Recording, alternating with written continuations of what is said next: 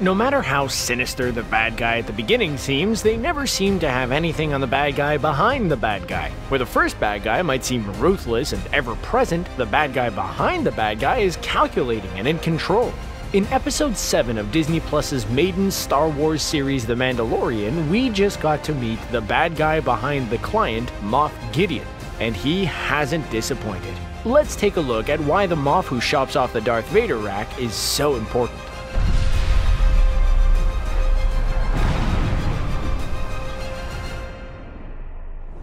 What a difference a reveal makes. For 6 episodes, we've been watching the stoic Mandalorian work his way across space, hiring out his skills while dodging his former guildmates. He's dodging his former guildmates because he took back a bounty because it was just too adorable to let go. Well, that's not the real reason, but close enough. That bounty is known as the child in the show, but to the rest of us, it's become Baby Yoda, or the internet's new reason to exist, cause it's just so darn adorable. While you and I know that the child is a young version of whatever Yoda is, and that so far in Star Wars lore there have only been 2 of whatever Yoda is, no one else in the series seems to be making the connection to the grammatically distinct Jedi Master. Someone knows how significant the child is though, and it turns out it's not really the client. The client was just the sub-boss to the real boss, Moff Gideon. Like a proper villain, Moff Gideon knows how to make an entrance. After seeing a ragtag collection of stormtrooper remnants milling about the frontier town of Navarro with dirty armor and a kinda lazy demeanor, Gideon revealed his A-team with a small squad of death troopers and a few units of stormtroopers with spit polish and precision still intact. Then to top it all off, he makes his personal entrance in the latest of Imperial rides, the Outland TIE Fighter. As if being Giancarlo Espisito wasn't enough, the guy who played Gus Fring on Breaking Bad is just the right kind of person to play the villain who's going to think he's the hero. He has resting "I'm not mad, I'm disappointed" face. Who is this man who cut down the sub-boss, the man pulling the strings this entire time, and what does he want with the child? Well, we have a few clues both from the show and from Esposito himself to go on. First off, we can gather a lot from his name. Well, not his name so much as his title.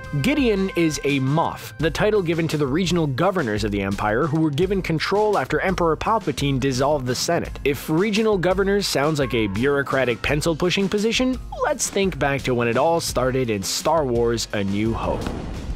Darth Vader may have the cool suit and the dark side of the Force, and even the main showdown with both Ben Kenobi and Luke Skywalker, but during the whole thing, there was someone just as calculating and perhaps even colder holding his leash. That man was Grand Moff Tarkin, played by the also stern-faced Peter Cushing. They must teach withering stare at Moff School. As much of an iconic villain as Darth Vader is, no one was fighting to find the goodness in Grand Moff Tarkin. Darth Vader force-choked some underlings and flew in a dogfight. Grand Moff Tarkin gave the order to destroy Alderaan just to make a point, and that's after he convinced Leia to give up the rebel base in order to save it. If the head Moff is anything to go by, Moffs are nothing to mess around with. Moffs became an interesting prospect in the setting of The Mandalorian. As we know by now, The Mandalorian takes place a little while after the Battle of Endor and the fall of the Galactic Empire. We also know that not everything was peace, joy, and pancakes once the Empire fell. By the time of The Force Awakens, a new threat has taken up the vacuum of power left by the Empire in the form of the New Order, who at the very least has a similar fashion sense. The First Order, thanks in part to a return to the classics with Starkiller Base, is able to wrestle control back before the New Republic is able to, leaving a new group of galactic heroes to seek out the last group and save the galaxy again. But that's the story playing out in the theaters now. Back in the world of The Mandalorian, the Empire is in the past and the First Order is at best the twinkle in someone's Imperial eye. Moff Gideon fits somewhere in that spectrum. Part of what we know about Gideon and his importance to both The Mandalorian and perhaps the whole of the Star Wars timeline comes from Esposito himself. The character of Moff Gideon has been teased before the show even aired, with Esposito talking about his character and what he sees for him. Speaking to Slash Film at an event for his other role as the antagonist in Godfather of Harlem, Esposito was able to give a tease about what his character might be, even if at the time it couldn't be revealed if the character would look like Esposito or if it would look like Nick Nolte's Kuiil. At the event, he said what to expect from the character in the usually cryptic way actors have to be in the age of big franchises, saying in a way you might call him an underworld character. You may also look at him as a savior, as someone who might bring back some order to the world after it's all collapsed. Well, he brought order all right, but he brought it in a distinctly Imperial fashion. That includes his particular lack of patience with his underling failing him. It had been a rough road for the client. First, he was able to obtain the child by employing all the bounty hunters. Then, he lost the child to the same bounty hunter. Bounty hunting is a peculiar profession after all. Shortly after revealing to the client that the hoverpram doesn't contain the child, he gave the order to shoot up the cantina, putting an end to the client. We met the new boss. No need for the old boss anymore. We all want to get to the boss behind the boss.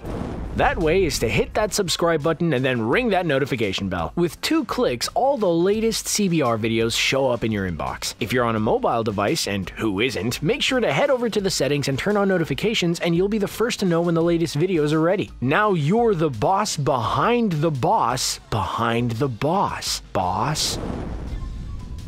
So Espisito sees Gideon as an underworld character, but also one who brings order. But now that we've seen 7 episodes of the 8-episode first season, what does that mean? We know from what the characters say and what The Mandalorian has shown that after the collapse of the Empire, there has been a bit of chaos in the galaxy far, far away. By dissolving the Senate and placing the regional governors in charge, the Moffs, the Empire has set up a system that doesn't collapse that easily. Certainly without the support of the Empire and the threat of the Death Star, the Moffs can lose some of their ability to control their territories, or in fact their willingness to. But what if a Moff doesn't want to give up control? On the outer edges of the Galactic Empire, where even the Republic had a hard time exerting its influence, the Moffs would operate with an extra dose of autonomy. It also stands to reason that the rulers of these unruly lands would have to have an approach to power that embraces the gray areas. Moff Gideon is one who is clearly not ready to hand over his power. While the rest of the galaxy that hasn't rejoined the New Republic has fallen under the influence of warlords, Gideon still goes by Moff. He hasn't given up his Imperial title. His mediary, the client, even pays for the bounty on the child with Imperial currency and material. In the 7th episode, we get the client's point of view regarding the end of the Empire and perhaps the view of his boss as well. The client expresses his frustration at the Mandalorian for causing the unrest to begin with, and even goes so far as to refer to Mandalore's resistance to Imperial rule that resulted in the siege of Mandalore done to the Old Republic as it was making the switch from Republic to Empire. Under Sabine Wren, the remaining Mandalorians resisted Imperial rule over the course of both the Clone Wars and Rebels animated series. This is something that's still a sore spot for the client. You can see the client's philosophy, and likely that of his boss, in what he asks rhetorically of Mando and Greef. While expressing his frustration, the client says, "It is good to restore the natural order of things after a period of such disarray, don't you agree?" It does help that the client is played by legendary director Werner Herzog, who says everything as if it was part of a negotiations for your soul. According to the client, the collapse of the Empire has not been a net positive. Warlords are taking over. Places like Navarro are overrun with criminals. It is exactly the kind of thing that proud Moff wouldn't tolerate in his region. Cara Dune mentions that Navarro remained in Imperial control all the way to the end, indicating that Moff Tarkin was also able to retain control and shore up his resources. We know that the First Order gathered in the unknown parts of the galaxy to shore up its strength to challenge the New Republic and build up its new armada. The fringe area like Navarro would have had to have been a key part of that strategy. When Gideon shows up with his shiny-suited death troopers, a transport full of stormtroopers, and his fancy TIE fighter, he doesn't look like a warlord living on what's left. He is every bit the spit and polish Imperial official we've come to know and dread, right down to the cape.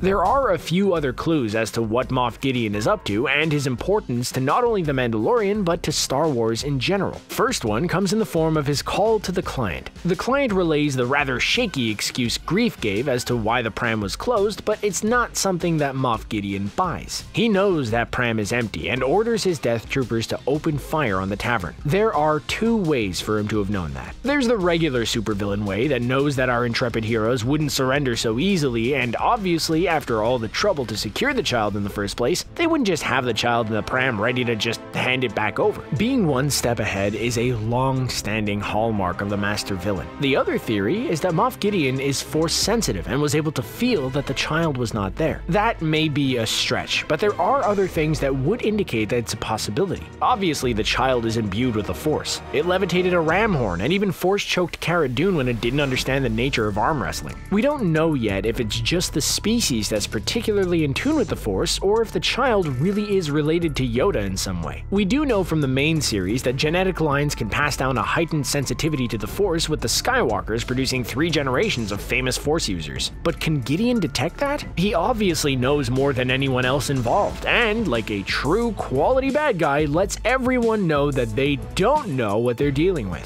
The other hint that maybe Gideon is dealing in issues of the Force comes from his fashion choices, which lean a little on the Darth Vader side. Vader, of course, got his signature look after a showdown with his former master by a river of lava didn't go his way. But after being the Emperor's face of the Sith in the Empire, there might be more than just the suggestion that Moff Gideon doesn't think the Force is an ancient superstition. Of course, it might also hint at what Gideon's rise to power involved, as his armor was also reminiscent of the Death Troopers that shot up the tavern. It could very well be that Moff Gideon rose through the ranks as a Death Trooper, and being the last holdout of the Empire even after their capitulation at Jakku, with one more episode to go in the first season and the second season already in production, we'll know for sure soon enough. And that's what we know about Moff Gideon so far. What's his role going to be going forward? Let us know in the comments. But watch out for those spoilers if you've already seen Rise of Skywalker and feel like tying the two together. Also, be your own boss by hitting that subscribe button and notification bell so that you can get the latest videos in your inbox. Thanks for watching.